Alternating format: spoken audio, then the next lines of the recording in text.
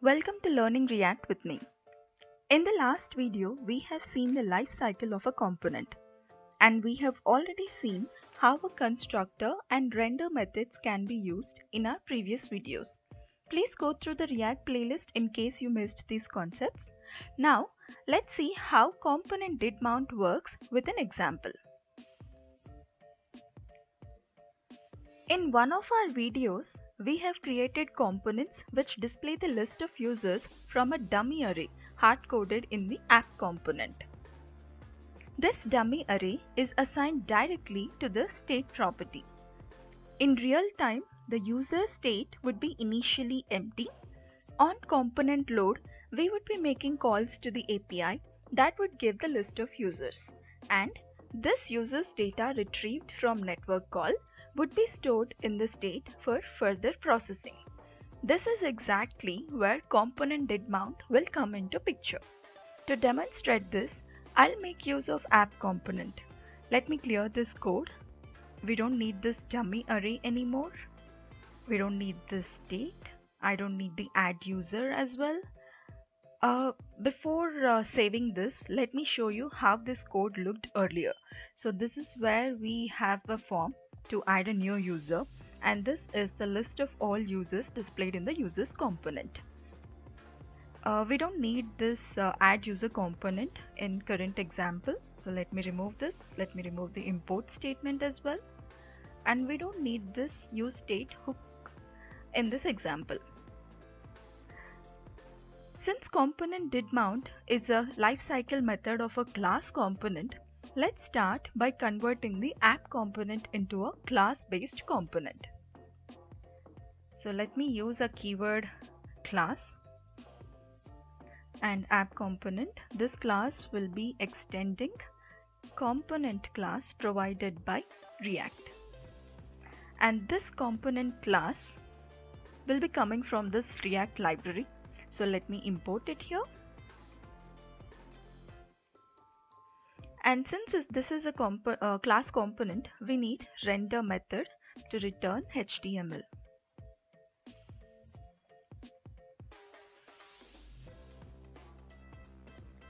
And currently we don't have the user's state here. Before that, let's start by writing a constructor. And inside constructor, we need to call super method. Only then we will have access to this keyword. And let's create a initial state object which has a property users, which is initially an empty array. Then let me write a method called componentDidMount. And we have a render method here. So componentDidMount looks like any other method, but the difference is, unlike other methods, we don't have to bind the keyword this to the componentDidMount. Usually when we create a method, we will do something like this.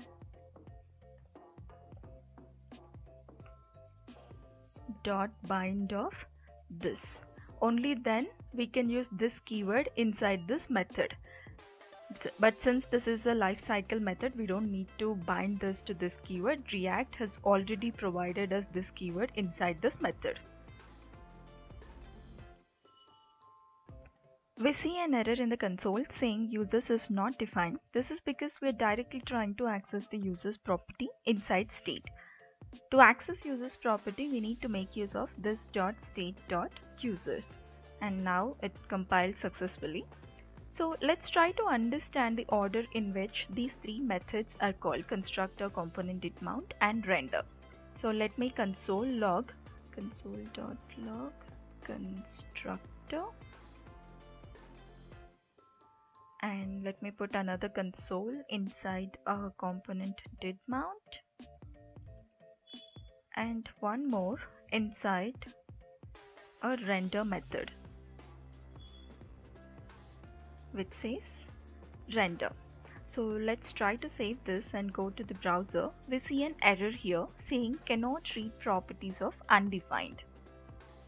This error is because we have a typo here. It should be users, not user.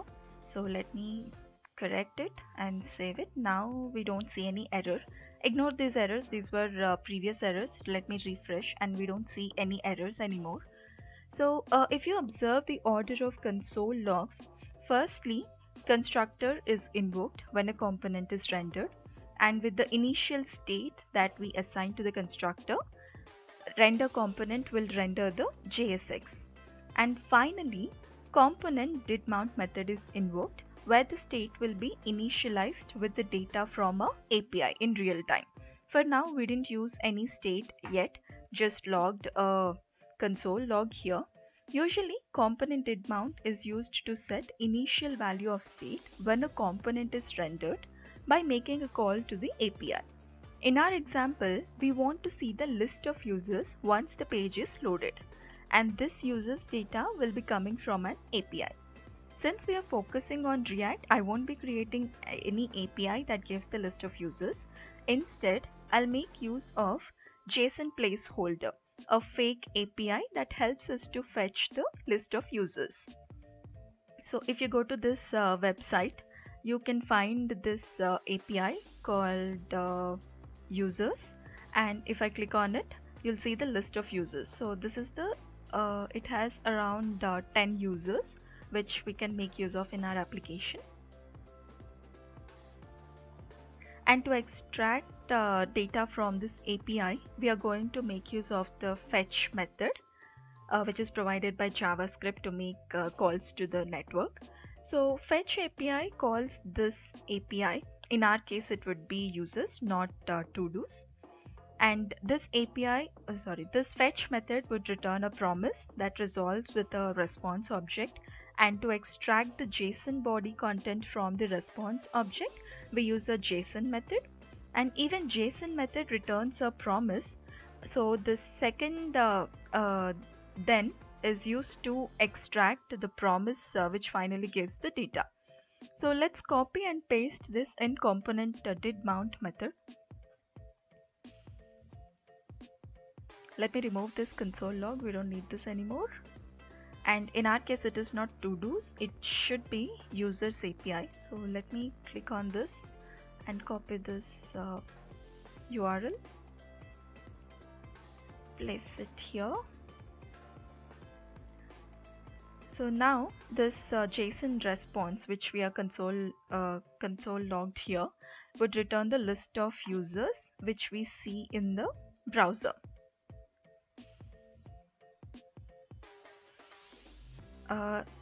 For now, let us see the console log. Later we can bind this to the user's state. So if we go to the browser, in the console you can see the 10 users coming from API, not from the hard-coded users list. So each user has ID, email and username. In our example, we'll make use of ID and usernames. So let us first as soon as we retrieve data, let us assign this to the state. And to do that, let me make few code changes here. Above this console log, I'm going to update the state using setState. And inside the setState, I want to assign users list with the JSON data which is coming from the API. So users : JSON, and this will update users property, users array with the data from JSON variable. Now we can see the list of users which are coming from here. If you observe, the first user's name is Graham and the second is Howell. So we see the same users coming here. So the component responsible for rendering these users is the users list, to which we are passing this.state.users as a prop which is named as users.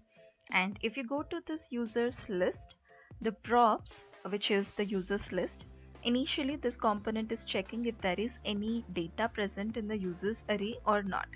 If it is an empty array, then the length would be equal to 0, and that is the reason we have seen this message no records found when we rendered our component initially before calling the API.